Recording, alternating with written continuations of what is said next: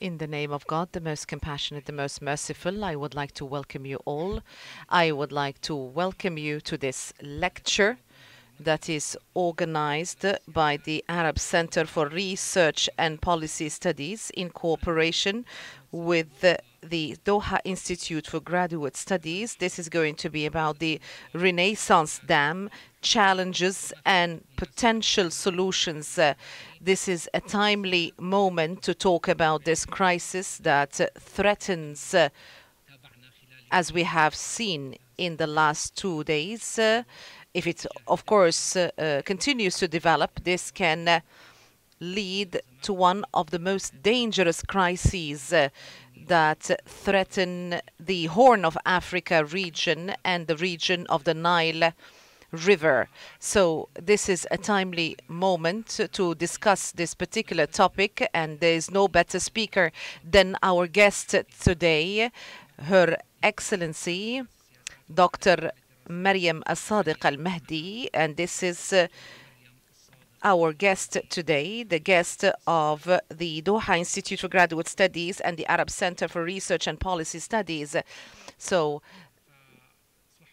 please allow me to give a brief summary about Her Excellency the Minister, who is going to talk about the Renaissance Dam challenges and potential solutions. So Her Excellency is the Sudanese Minister of Foreign Affairs since February 2021, and she is the head of the Ummah political party, and also she has been part of the office since the year 2000. She has held a number of positions in that political party, the head of the development of women sector and the head of the media committee and also the head of the communication directorate in charge of international communication with the CSOs in 2003 to 2011. So we have a long list of the different positions that have been held by Her Excellency Dr. Maryam Al-Sadiq Al-Mahdi, but I've just picked some of her posts and positions that she had held from the CV of Her Excellency. So I would like to welcome her once again and give her the floor to talk about the Renaissance Dam, the challenges of the Nile River Basin countries, and after that we're going to move to the Q&A session and the discussion. Thank you very much, Doctor. In the name of God, the most merciful, the most compassionate, and may all praise be to Allah, the Lord of the universe, and may His blessings be upon His messenger. Allah Almighty has taught us the importance of water as a source of life, and so did His messenger. I think this lecture will be very important, first because it's being delivered here the premises of one of the most important institutes here in the state of Qatar, and we in this world in fact have a problem in dealing with the issues facing us because we are not always familiar with all the details, alternatives available. More often than not, we act angrily, and although our Prophet has advised us not to make anger a way of thinking for us, and because anger, after all, will consume us and paralyze our thinking, and then we will give in into a conspiracy theory kind of attitude. Then time will pass without much good being done. In fact, it's much better to study, to take time for deliberate consideration, to plan, to try to forecast and project what the future holds for us. Our area has always been important for many reasons, not least because of the abundance of resources. So therefore, planning how to utilize these resources is of the utmost importance, because after all, the planet Earth, with all its resources, which are by nature very limited and depletable, and this is even without the impact of the climatic changes. These resources are something essential for our lives, all of us, and enough said about the importance of being here today with you and to discuss an important resource that no one can exist without. It's almost common knowledge that conflicts over water sources, especially rivers which transcend the national borders, it's a well-known fact. There are success stories is also another well-known fact, but at the same time, there are far too many conflicts, whether we're talking about Asia, North America, parts of Latin America and the Balkans, different parts of Africa. There are well-known plans now by countries who are planning to build dams over rivers which transcend their national borders. This, of course, one of the factors in increasing the potential of conflict and strife between countries. We in the Arab world are directly impacted by this, and we ought to really pay more attention because the whole world is moving in this direction. Something which I need to say about the Renaissance Dam. This is one of the biggest dams, electricity producing dams in Africa. This was not thought of recently. It's been in the pipelines for many, many years, in fact, from last century.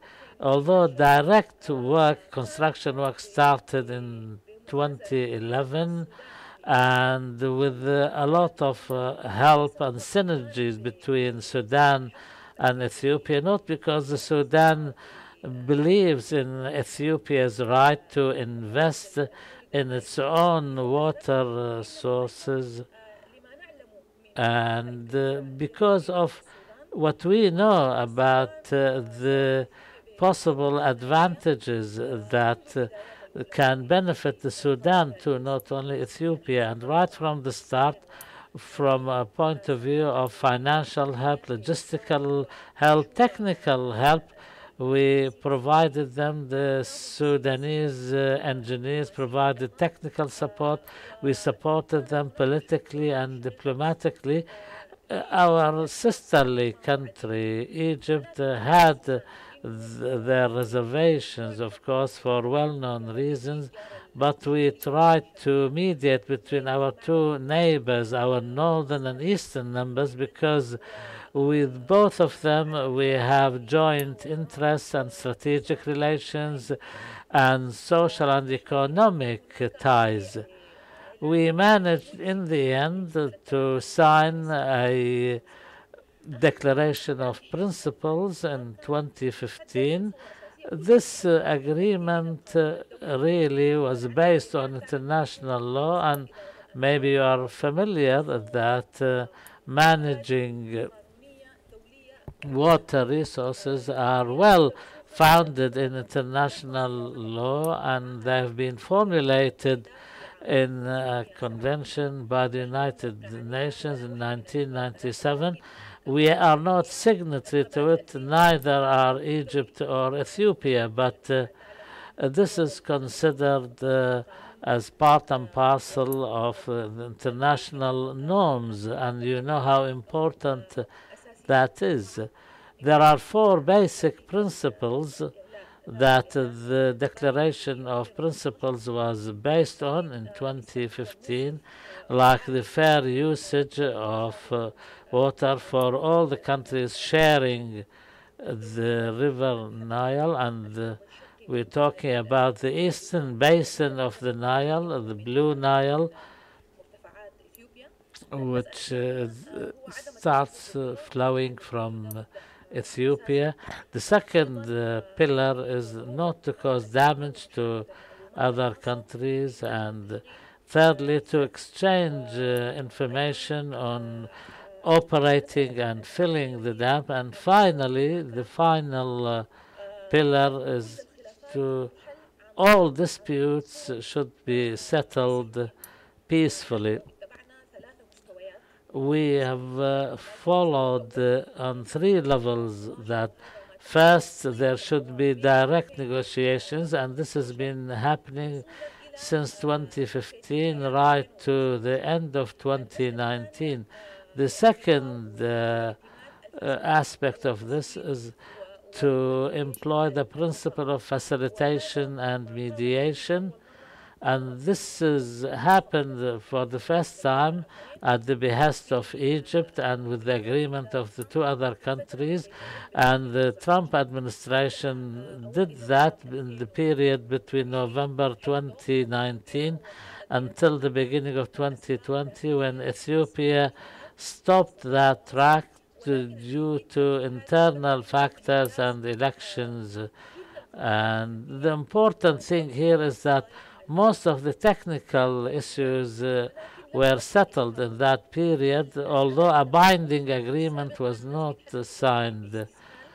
People used to speak easily with about accomplishing over 90% of the outstanding issues. This is true, but the remaining 10% or 5% are of the utmost importance, and they cannot be discussed simply by stating facts and figures. The important thing here was the direct meeting by the heads of state, which took place on more than one occasion. Then finally, when negotiations almost stopped, when Ethiopia stopped taking part, and after the initiative by the Sudanese Prime Minister Dr. Abdullah Hamdok in early 2020, and the response from other countries, we reached what we call the augmented committee. The augmented committee, for the first time, named three international, each of the three countries named a number of experts. We in the Sudan, we named the European Union, Egypt named the United States of America, Ethiopia named South Africa. This was followed almost immediately by the president of the South Africa, who was president of the African Union, came up with a proposal of facilitating negotiations, and therefore she started a mediation effort, a permanent mediation effort, which started in July 2020. The African mediation exerted a lot of effort, which we all appreciated, but according to Mr. Musa Faki, there was not a kind of a well thought of plan for the negotiations, and in any event we all agreed, and the negotiations lasted for 200 days, but regrettably we did not achieve anything. On the contrary, we went backwards almost, and both Ethiopia and Egypt retracted from previously taken positions. For this reason, we in the Sudan have declared that we cannot continue with this effort. Although the mediators, the African mediators, have exerted a lot of effort, which we appreciate, and through the work of independent African experts, a report was provided after a period of careful consideration and study. Only Sudan agreed to the outcomes and conclusions. The other two countries, Egypt and Ethiopia, rejected this report. For this reason, Sudan, and right from the beginning of this year, we are taking the position that this is not a legal or technical problem. The problem lies in the lack of will, especially on the part of Ethiopia. They have no will whatsoever to reach any solution because the dam for them has become an aspect of political and popular mobilization for electioneering purposes and other political point scoring. And we know the conflict they had in the Tigray province, and the result was human suffering at a very large scale, and Ethiopia now is suffering and its reputation is suffering. For this reason, the Renaissance Dam became a political matter and it requires political will.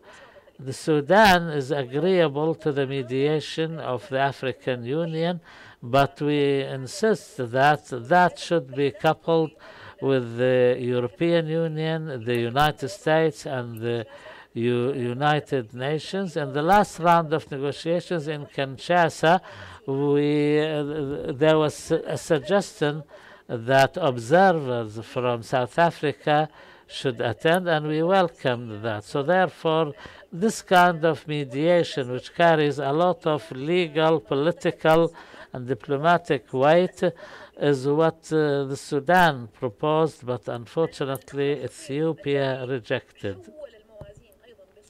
The dangerous thing which tilted the balance in a very noticeable way, we in Sudan, and as I said in the beginning of these remarks, that we realized the importance of the Renaissance Dam, and we said we will have benefits, which this is very well documented. We acknowledge that.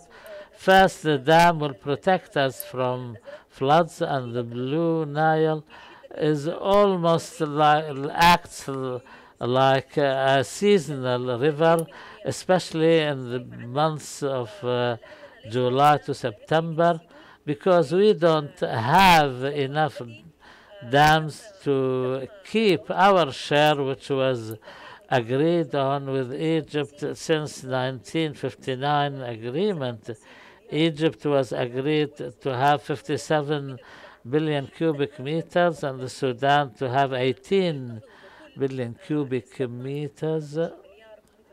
Until now, we never managed to have our full share. Also, not only to protect us from floods, but also to let the river flow in a way that allows the Sudanese people to then benefit from it throughout the year. In addition to this, the importance of the Blue Nile does not lie in the share of water that it pushes into the Nile proper, but 70% of irrigation projects, which are part and parcel of the strategic planning for the strategic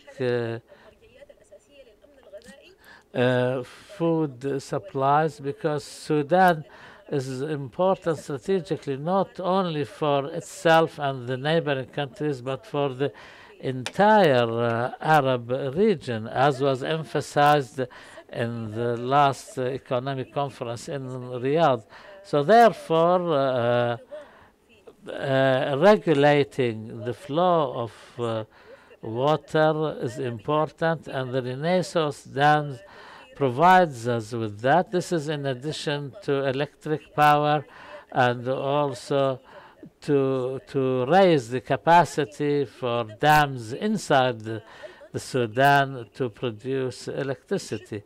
The dam also really causes pressure on our own dams because the closest dam is the Rosaires Dam in South Sudan, which is only 100 kilometers away from the Renaissance Dam, and our dam is built of sand and it's very small. Resource is 7 billion, whereas the Renaissance Dam is over 70 billion. So, therefore, the operation of Renaissance Dam is important for the operation and safety of the Rosaires Dam. It was not calculated that despite all the relations and the close relations between Sudan and Ethiopia, which was so close after our revolution, the Prime Minister of Ethiopia was one of the main mediators between our army and the revolutionary forces, and how strong relations, personal relations of the Ethiopian Prime Minister and the Sudanese leadership became apparent. So, despite all that, we did not expect them to really stab us in the back, and this is what happened last year. They did not share information with us. They did not let us into their way of thinking, planning, timing, etc.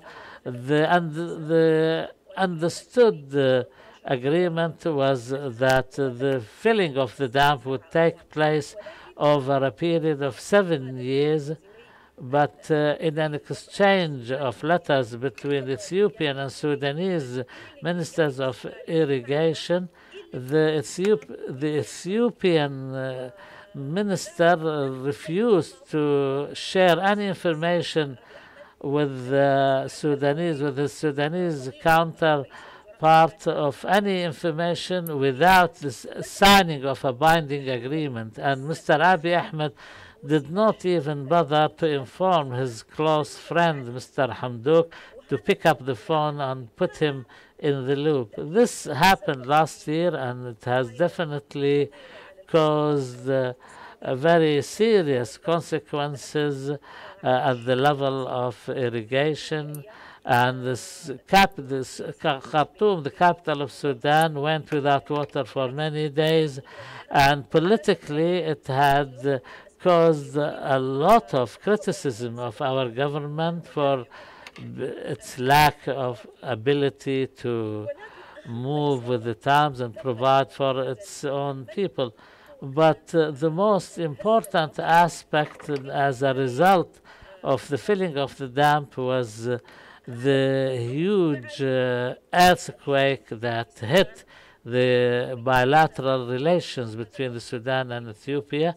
So therefore we decided that we'll not go ahead anymore without a signed binding agreement. And from that point onwards, the Sudanese position has become one and the same and almost identical with the Egyptian position. And our Prime Minister, Dr. Hamdok, and his Egyptian counterpart, Dr. Madbouli, thought it necessary to coordinate between them at all levels, especially technical and legal and political levels. This is very important. It's true that in the content of any agreement there can be differences of details, but so far as the position of the dam for both countries, Egypt is more protected because of the high dam, because the size of the high dam is 2.5 times the size of the Renaissance, and it's far away. It's over 1,000 kilometers away from the Renaissance dam. But the difference remains over the periods of drought and the lack of rain. Ethiopia is concerned with how to protect its own right and its own future plans and projects. The Sudan, as I said, is concerned with how to reach an agreement over filling the dam and the operations of the dam, even in the long run, because without this, the Sudan cannot plan, and Sudan now is embarking again on the international scene after our name was removed from the terrorism list and after the important achievements after the Paris conference about our national debt, etc. We are aiming to become not only a regional but a global economic force. One of the important facilitators of that will be Sudan's agricultural capacity. We have over 2 million hectares and we need water supplies, and by and large the Eastern Nile or the Blue Nile is our main source for that. So therefore it's impossible for us to really to let our guard down and do nothing and stand idle, because this threatens the very livelihood of our people. For example, last week there is the story of another dam, Tekezi Dam, over the Setit River. They closed down that since November. Last week they informed us that within 3 days that they'll open that dam, and we had to use public announcements over the media outlets to warn the people of leaving the river banks because in fear of floods, sudden floods. So therefore, what we're focusing on of the importance and the necessity of a binding agreement over operating and filling the dam is an important matter, not only from a legal point of view and international relations and commitments, and also because of the Declaration of Principles. And on top of that, it's a main pillar of good neighborly relations.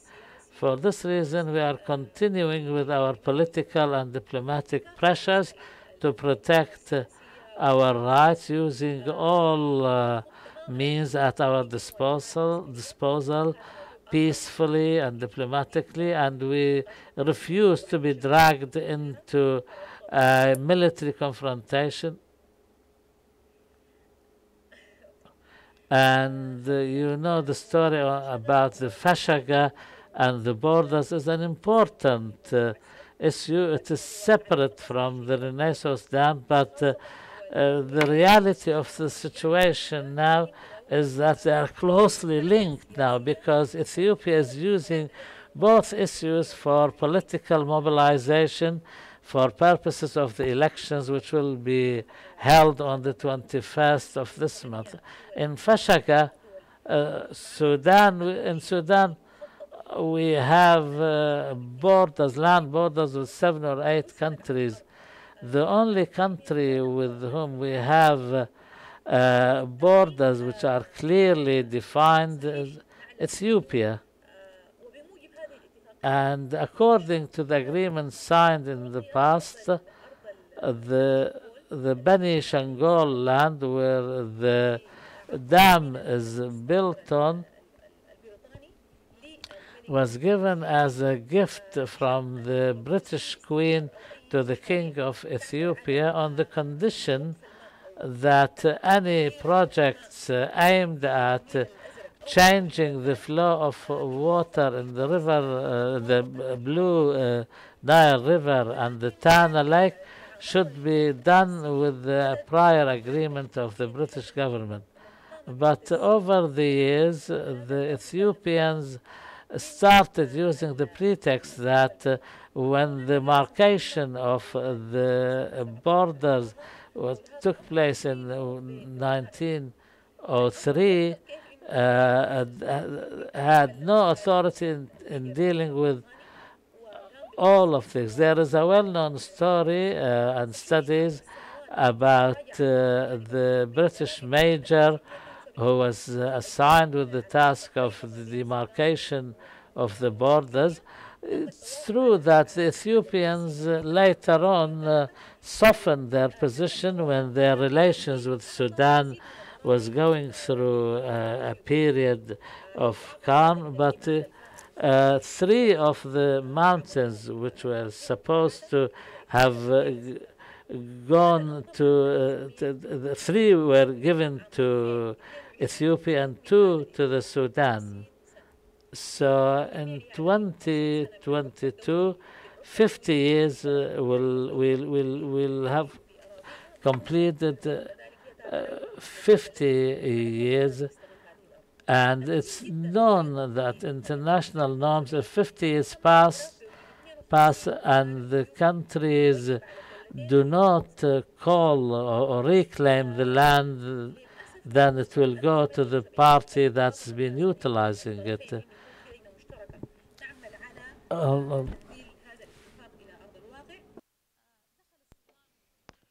So Sudan and Ethiopia have entered into a number of confrontations. Yes, the relations have improved, but it is known to many people that since 1995, after the attempted coup that failed to assassinate the Egyptian president and the uh, fact that the military has left the area of Fashaga to go to the south, so the Ethiopian presence has expanded, and the farmers have been supported by Shifta militias. So this expansions so such expansion was met by silence from the part of the previous regime when the Sudanese military tried to retrieve and regain its positions after the peace agreement. There was a kind of a lack of interest from the central government because the role of Ethiopia became very important in supporting the position of the toppled president. So this silence was met by a certain kind of negligence by the parts or from the part of the Sudanese parts. But yes, our relationship with the Ethiopians is good. But last year, when Abiy Ahmed, the prime minister, asked the president of the Sudanese sovereignty, asked for the Sudanese military to stop and close the borders between the two countries, and he was advised that this is not going to solve the problem, but the military did its job and closed the Ethiopian Sudanese borders and not only the borders in the northern part of Sudan. So this is the duty of the Sudanese military for them to carry out such a duty. So our military is still in its positions. The positions that are 7 kilometers away from our demarcated borders till date, and we do not intend to have any military operations, no military confrontations with our brothers in the east, but the military has to do its job to defend the borders. So the situation has some tension, particularly in recent time, but the Sudanese military was, and for the first time, to protect its presence by the establishment of bridges over the Sitit river. So there are permanent rivers and temporary rivers, and this was through the support of our brothers in Egypt, and we do appreciate their support. So we know the pressure that Ethiopia is undertaking and being subjected to. So Ethiopia has 115 million. This is the total population, and it is expected that Ethiopia will become eighth in terms of the total population worldwide. So that is why it is important to have stability in Ethiopia, in Central Africa, in Egypt, in the continent, in the world at large. And when it comes to this particular matter, is we are very, very open. We would like to have equations based on gain for all parties. So when it comes to potential solutions, prospects of a solution, so so the idea that they talked about cannot continue. It cannot be in the interest of Ethiopia, nor in the interest of Egypt or Sudan or the region at large. That is why we see many, many capabilities when it comes to the Renaissance Dam. It can be a source of cooperation of yet another African success. So there are so many successful experiences when it comes to the management of Niger river, and also we have another experience when it comes to the Senegal river that is also managed by many countries. Such cooperation, such management is based on a number of strong factors, even the countries such as upstream countries. So the withdrawal of Guinea-Bissau did not impact the cooperation that was taking place. So we say that this dam can be a gateway for cooperation. So Sudan has many, many fertile lands, and it can invest on those lands. It can be the region of food security, a possible food security for the whole region. Egypt also has the know-how, the knowledge, technological, agricultural knowledge. Ethiopia has manpower. Also, we have so many open borders and joint resources and historical and strategic relations that we can lean on. And consequently, this is the prospect, the possible prospects and the necessary prospect that we should all try to achieve. We are open with regard to this matter. Yes, there are a number of initiatives that have been established. We look at these initiatives with all positivity, so we are very positive vis-à-vis these initiatives, but which we cannot take the sovereignty of Sudan cannot be taken lightly.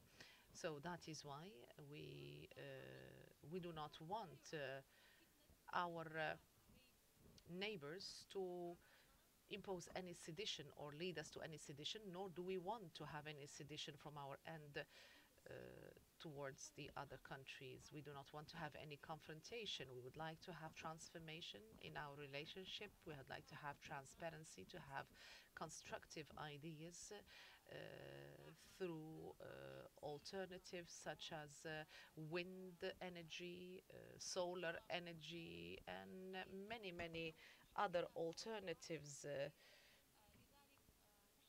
That is why we see a very, very important role in the African Union, and also the great support that Sudan was able to achieve.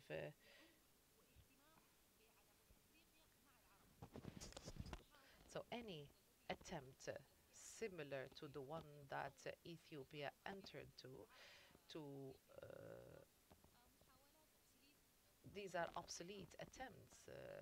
So they were reflecting a certain kind of anger at some period of time. So 80% of Arabs are Africans, and this is a very organic relationship. We have to reinforce this relationship, and we have to limit such ideas that have become obsolete. So we you have seen, of course, the statement that was used by statement vis-à-vis the decision that was undertaken by the Arab League, which was a wise decision.